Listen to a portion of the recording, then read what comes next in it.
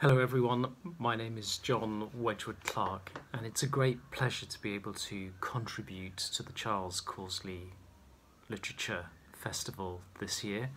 Charles Causley is a poet who I greatly admire for his formal skill, his willingness to experiment, for his kindness and for his compulsive an extraordinary exploration of the way in which pain can figure itself in a way that is deeply personal and also publicly available. I've titled this talk A Cornish Childhood because I was brought up in St Ives. I'm born in Penzance, and it's something that since I've returned to the West Country, having left Cornwall at 18, gone to London, lived in Yorkshire for a long time, that I've returned to thinking about. So I've written over the past 18 months a collection of poems about growing up in St Ives. It's more of a poem memoir, I think, in the sense that it's sequential.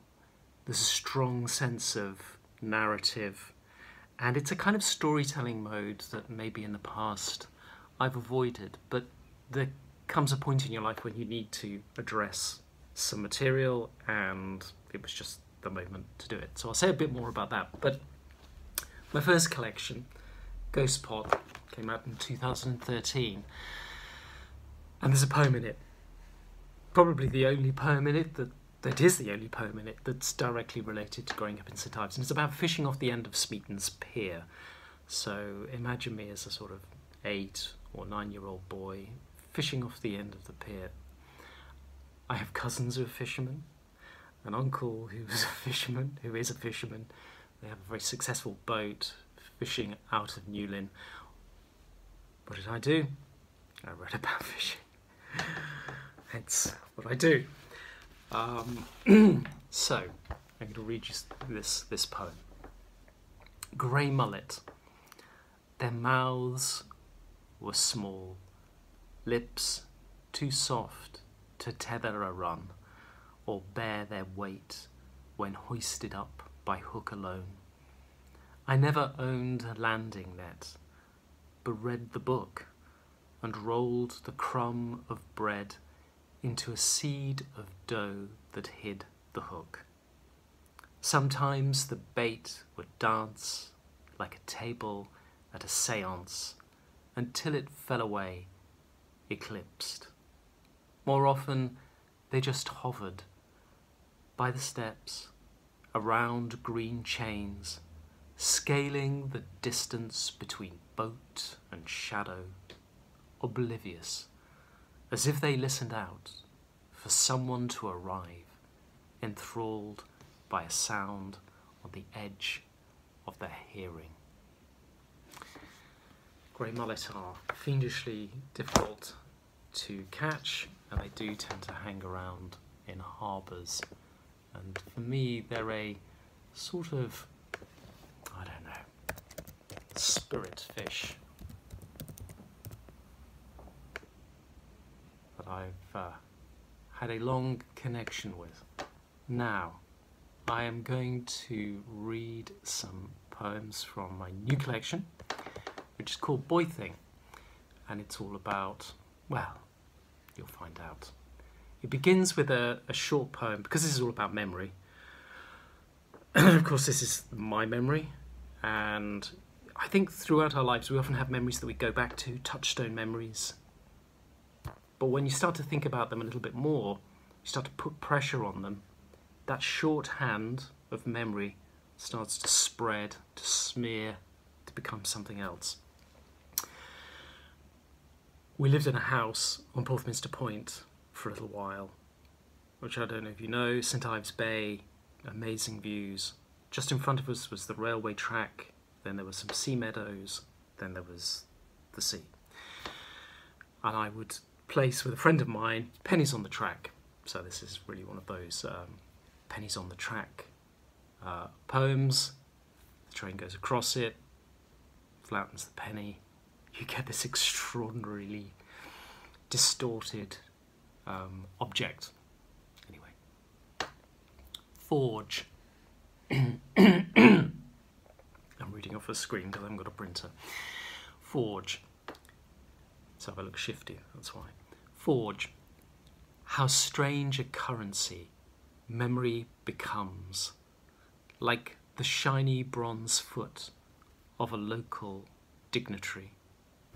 Throw it away and it returns. A penny I place on the shining rail of a coastal branch line. The steel chuckling across wooden sleepers as the slammed door diesel revs up the incline. To where I crouch at the anvil of the past, caught in the blare of its two-tone horn, the moment shearing as the wheels pass, undersides dripping like a hot black cliff, and found in its absence as I search among weeds and the rags of tissue strewn across ballast, the penny's dull head smeared brightly open, its legend burst into fluent copper. Right, we'll get into the section proper. Now, my dad had a, again, if you don't get a place in St Ives by any chance, there's the NSS newsagents. Well, that used to be our family shop. Now, my granddad used to work in the back of the shop preparing the meat, and my dad learned, you know, that basic sort of cooked meats trade from him. And this is about a little ritual. We were good, we were good church-going people, going to the Methodist church on Bedford Road, and this is something we do I remember happening on Sunday mornings before we went to chapel, or maybe just after chapel. Anyway, it's called fat years, lean years, fat years. We begin with the fat years, we get to the lean years. Okay, fat years. Our shop was known for the home-cooked hams my father bagged with honey and spice and floated in the blackened sarcophagus of the hay box to simmer overnight, the flame lowered to a blue flutter as he fitted the stainless steel lid, sealing its edges with canvas wads.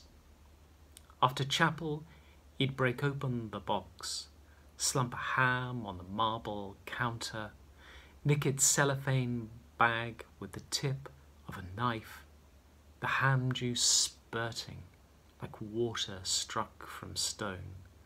A gush he'd catch in a handleless mug he handed to me, the fat a golden scurry as I drank.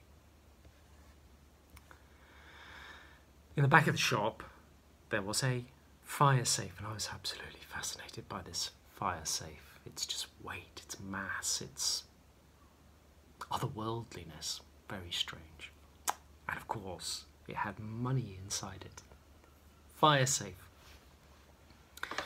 My father stooped to it as if to an oven in the tiny office off the stockroom, more stone than iron, blue-black as the rock the town was built on, a brass baton-gripping fist stuck out above the keyhole as if to let you touch power, know the weight of paper it contained, the words fire safe and patented stamped on a brass escutcheon a sheriff might have worn. After everything, it would be there among ashes and burnt rafters, waiting for a shop to rise again around its iron alpha et omega. The door shut with the terrible perfection of stone sliding down in a pyramid, the things it protected, dead or bound to die.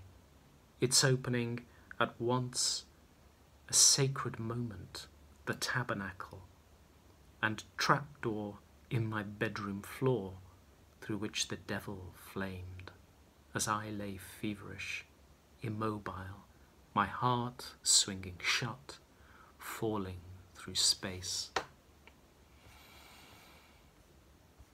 This next one's about counting money. Counting money. I used to love piles of money on the table and helping my dad count the money out. The Stenwick River, which flows through St Ives, comes obviously down the Stenwick Road, where it's all sort of culverted in now, but it then takes a little detour, which you can't see, under Tregenna Place, and it flows under the back of the shop where it flowed on. It must still flow onto the back of the shop. And I can really remember my dad lifting up the manhole cover in the shop one day and showing me the river, and it just being extraordinary that this living thing, this bright water, was under our shop. Anyway, it's about that. And it's called fiduciary currency. Fiduciary in the sense of currency based on trust, and in a way, that was what was starting to disappear from our family in a way. Fiduciary currency. And of course, shop work is relentless. He never took holidays. Fiduciary currency.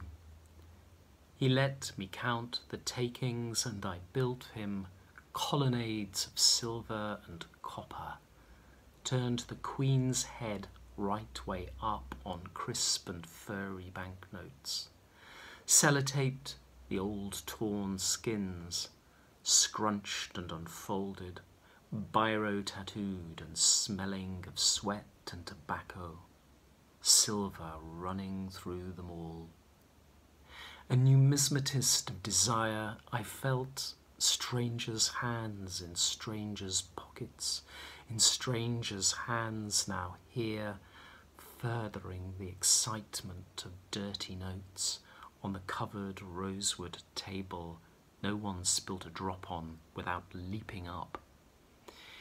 He folded them into money bags, tallying wads against the daily wallop of the pricing stamp he plunged at cans, its revolving head of figures like a mechanical tumbler in a cage. What we took poured away. It all poured away like the stream running under the back of the shop where I sat on a throne of cardboard boxes under flypapers jewelled with flies. He hooked the manhole cover up, and through its iron frame I saw water racing over stone, gold in the light of his ever-ready torch. It poured while he poured away, in the sound of the van before I was up, off to empty the waters at the shop. Those brimming trays of condensate he edged from under fridges, not spilling a drop, and sluiced down the drain. In the back of the shop, we had a generator because the fridges, this is during the 70s, if they were turned off, of course, everything would spoil. So he'd lost quite a bit of stock, so he had a generator installed to ensure constant supply of electricity, and it just throbbed all day long. This is called the grind. Black sails turned in the fuel gauge as the generator throbbed its insurance against power cuts, the blow of souring. Time moved in shouldered processions of bacon flitches, torn pages of buns, the wires smooth rupture through cheese. Deep in the engine's beat, I watched him in his study of knives, bone shoulders, clarify flesh with cleaver and saw. Heel-pocked linoleum darkened down aisles as the mop flailed and the sails turned like the song of the little Dutch boy. I loved him to sing me. Tick-tock, tick-tock, went the funny old clock, and the wheels of the mill went round and round and round, went the wheels of the mill. His voice in the song's foreverness, a turning pain as the sails span forward in the wind. I think I could sense that something was going wrong in the relationship between my parents. So this is a poem, I suppose, about detecting that and the anxiety that that can induce in a young, susceptible child. I don't know if you remember anyone who had a transistor radio. You used to be able to listen beyond the deep end, as it were, to police radio, pick it up on FM. I had a little ear jack, and I can remember listening out, and I think I had sort of some compulsive behaviour at the time, and I think that and the anxiety and this hearing this thing on the radio disturbed me. Anyway, police frequencies. Between rising and going, over and over to wash my raw hands, I held the radio to my ear in bed and tuned applause into the cold nowhere of static. The house silent but for pebbles drawling down in the cove. The meter's wandering tick, its steel planetary ring spinning in the cupboard. Awash with space, my trawling through the deep end caught the voices of the coppers breaking in to find the dead man in his armchair, staring through the airwaves into me, death whispering through the hiss. I erased him too. Now wash your hands of this. I had a friend whose father worked on the railways, and this friend of mine had the most amazing, to me at the time, layout in his attic of model trains. To me, it was like heaven, going up into heaven when I went up to see that. And it sort of caught this vision of this memory of his layout, with also going with him and counting the lighthouse flashes, counting the intervals between the lighthouse flashes of Goodrevy Lighthouse. I can truly remember. Anyway, yeah, this is simply called A Vision of Heaven.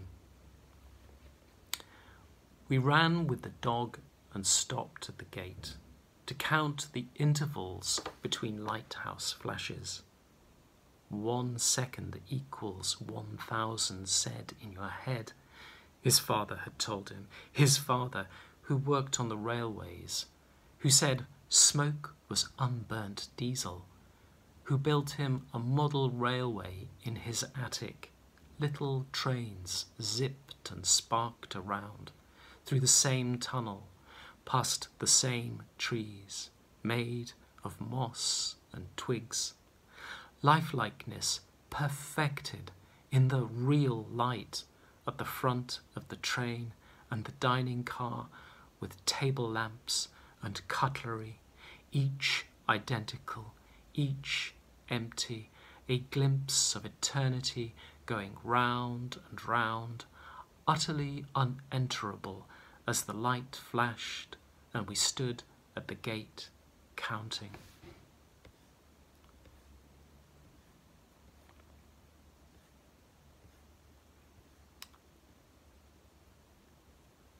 My dad left us, and this is really about the summer after he left. That sense of time opening up, of being forgotten, and of trying to work things out, of having things worked out for you by the landscape around you. You know, not having the words, but being drawn to things that spoke on my behalf of what I felt. What caught my eye. I always quite like that. I think it came from Philip Bobsbawm, but I think Heaney was fond of quoting it. The idea that description is revelation, so that what catches your eye is going to tell something about what you're interested in. So this is a poem about what caught my eye during that time. Now, it's called Ichneumon wasp. I don't know if you know about the Ichneumon wasp, but it lays its eggs inside the cabbage white butterfly, and the larvae hatch and eat the caterpillar out from the inside while it's still alive. And I think I read about this at school or heard about it at some point. Anyway, you'll get the drift. But that's what happens. And our house, I remember that summer, was just besieged by by caterpillars and butterflies, and of course the consequences. Ichneumon wasp. The bedroom blind, bright red. My father came into the room. Look after her, he said, then gently closed the door on his voice. After he'd gone, my mother hugged me tighter, and the silence swelled around us, twisting each tuft of the copper-green carpet, piercing light with long glass songs. I remember breathing and not. I found myself watching caterpillars, so many of them, a soft plague pressed into door jambs, window ledges, the rims of empty white paint tins, as if the sky had embroidered our house with living stump work. I learnt their plump green and yellow bodies, their bristles like first beard hair, the jaws that made skeletons of wild cabbage on the headland. As I touched and stroked their life into mine, they bunched and knotted, or lifted and waved their tails as if magnetized by an invisible source. I watched through days, through the cracks in days, the slow exposure of chrysalids sharpening into armour, genie slippers, grey speckled pockets of hidden weather, blowing hooked feet into wings. But there were others who just grew fat, their sap green and pollen yellow clouding from within. Something swelled inside their skins, like strange voices whispering fog, until one morning, in bright sunshine, from each of them hung clutches of yellow cocoons, their bellies torn like rotten hammocks. I was a great one for making wine, gathering stuff. I think my mum allowed me to make wine to distract myself. I also had an uncle who was, well, he was called an uncle, but he was a family friend who was into winemaking. So I think CL berries, country wines or whatever. Anyway, I was quite into all this stuff. But our first attempt was disastrous. After he left, we had things out of all proportion, misread the recipe to a pint ad, not to every pint, and made of our wine a gallon of syrup. It slowed the yeast, it slowed the summer. The airlock heaved its bubble round the bend so rarely, like the 1,000-mile digit in the odometer. Look away and you missed it for another 1,000 miles. The summer stretched away through the empty landscape of the house. In a corner by the radiator, both distance and destination, the amber demijohn kept up its trek of tiny bubbles rising from the lunarscape of yeast, like life inside a paperweight trying to escape, or the necklaces of ants that made their way to the clear sweet pools of ant killer oozed on the windowsill, their bodies surrounding them like petals.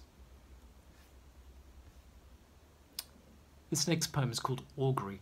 I can distinctly remember, again, if anyone knows St Ives Bay, you'll remember back in the 70s, when I came to consciousness really, there was a power station at the mouth of the Hale Estuary. They blew it up in the late 70s, early 80s, I think it was, about 1980 maybe even.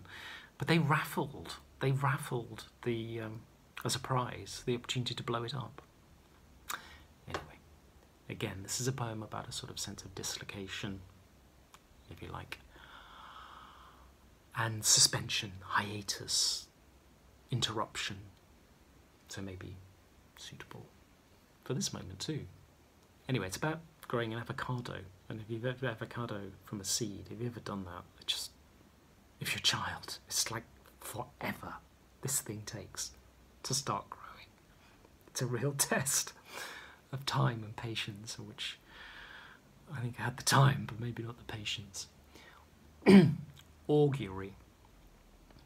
The seed so egg-like, something good must come from its weeks suspended over water.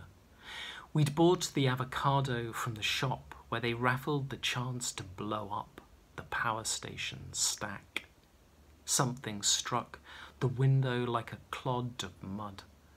I found the dead yellow hammer, but couldn't put it together with the sound. Its taproot ached through air into water, green breath brewing in its hairs. I turned the white shoot daily as it tilted, a plate spinner's stick balancing the sun, and never saw the chimney fall, punched in the gut, a little smoke whispering from its mouth as it flopped, a blue column of absence in its place.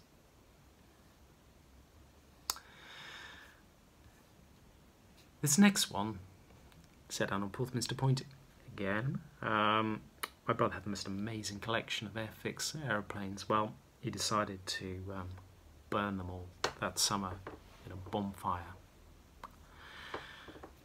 to which I added my own things of importance connected with certain kinds of masculinity, I suppose. Anyway, it's called Epic Meltdown, and here you go. Epic Meltdown. Under the blackthorn, above the cove, I wove a camp for action men. Around a tuft of grass for fire, with their kit bags, canteens and guns to hand, I left them, growing stranger in the night, making the field another home, through which wind frisked, rain pelted to the elasticated marrow of their plastic limbs. On visits to replenish supplies, salad, seeds, mugs of mud, I pulled them to pieces, swapping fixed for gripping hands, bearded heads for clean-shaven, until who was no one. As the summer ran into the fog, I gathered their slug-filled bodies, snail-shitty kit, jamming all into the belly of the turretless chieftain tank. I pushed over the patio like a pram to where my brother's bedroom heaven of Airfix fighters and bombers, painted with single-haired brushes, decals tweezed on unbroken, drooled in the bonfire he'd made of them. A rip of light I drove the tank in two and watched the plastic sag and loop, men born melting from its womb.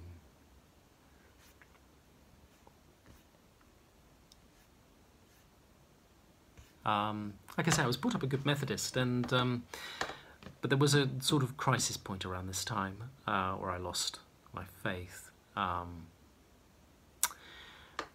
There were a succession of men who would occasionally come in and take Sunday school, which I just loved when we finally got somebody we were just singing Yes, Jesus Loves Us and crayoning, you know, the Red Sea, Exodus, or whatever it might be. Anyway, this one's called Alternative Father Number 1. In Sunday school, with the uncle who tested milk at the dairy, we looked into creation through the big brass microscope he'd bought in for Pentecost in a black wooden case. It was tarnished like a trumpet, old as the foxed engravings of Wesley in the men's room. He said no artist, even Leonardo, made anything as beautiful as a bird's nest. I stood on a chair to gaze through its peephole at water he'd collected from the pond where we sailed our boats on Good Friday. My eye a blank disk of light, guillotined by his slide, its spasming stained glass insurgent, all bite and fuck and filament, devouring what heavenly light of Christ was left in my heart's loud arrhythmic beating. The green-jewelled watch, unhinged, springs and escapements tumbling through cold light. I grasped the microscope and knocked the jar off the table, its dark shout flung across the upper room's bare boards, while they all sang on in the chapel.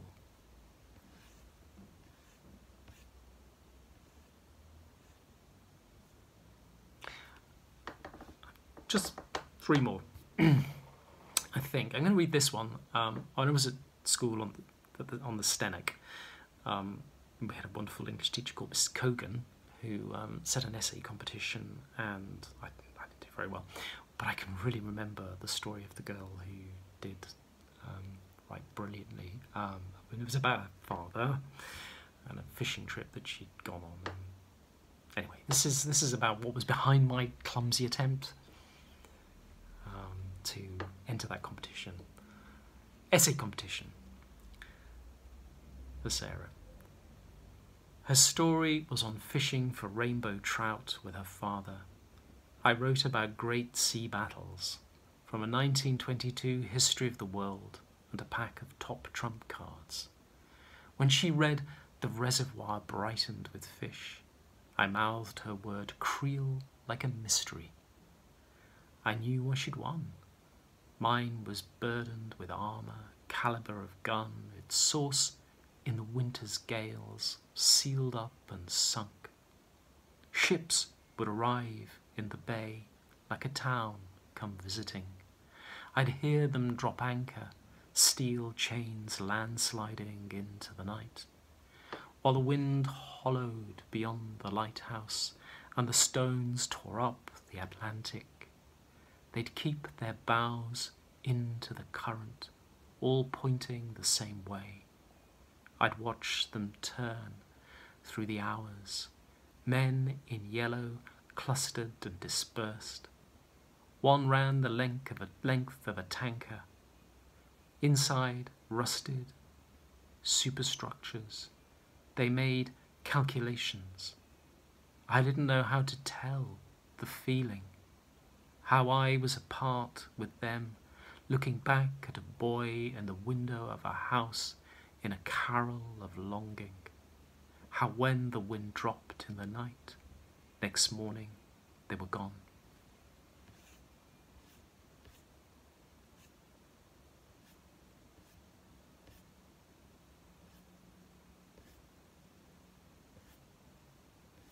I'm just going to read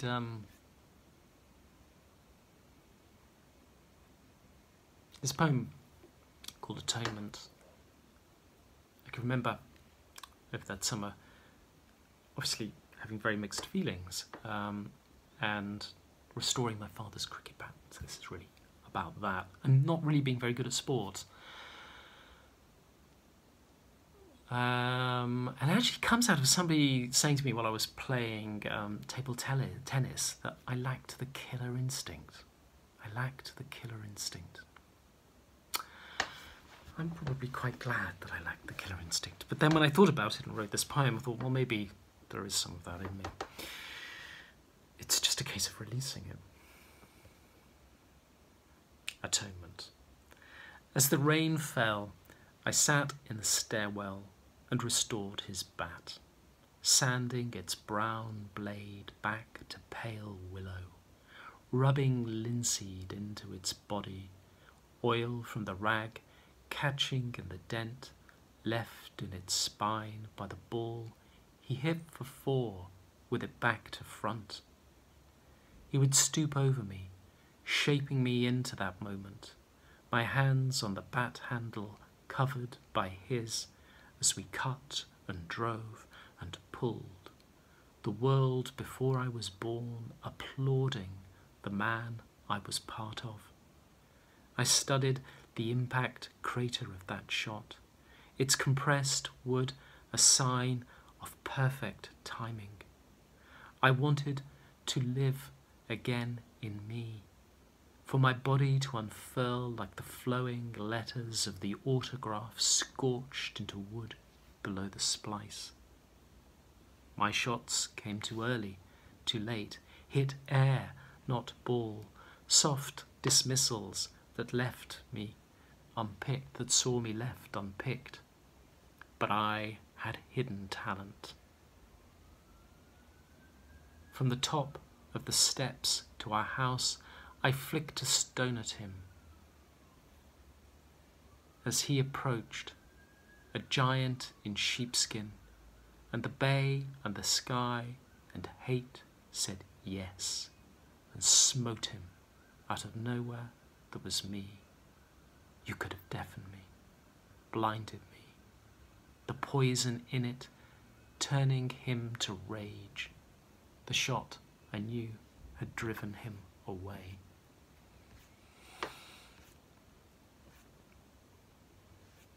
And finally from me, a slightly cheerier note poem. This is about moving from a house in Scarborough to the West Country, and it's about saying goodbye to a house and being a father myself now. For sale. Gulls empty the sky, their squally cries loosening my hold on things. Late heat ticks in the tiles and guttering. The rowan's full breasts shine. In the attic bedroom, where the wind's devouring voice in the throat of the chimney cried out in them, I folded up volcanoes, planets, kings and queens of England, wedged the mobile in the bin, ending interminable turnings in the internal thermals. It stored torsions so nearly time found reversible. Blue and white blobs, the cornerstones of missing stories, diagrams, splotch beings, roll to a globe of paint and hair, a smear of weather. It's too late to touch up picked off wood chip shoals, herds of animals, hunters, whatever they saw in them at the edge of sleep. I stick down the flap of wallpaper over I am a person, penciled on plaster. Their beds have gone. Only patches remain where their heads would have been, precious heads that made this house flesh tender, heads tipped back as they looped arms round our necks to hold us, books slipping from hands to thump the floor above us like ripe fruit, the whole of us listening for the way they turned. Thank you very much for listening to me, and it's been a pleasure to be part of the Charles Causley Literature Festival, and I hope to meet you in person at some point. Goodbye.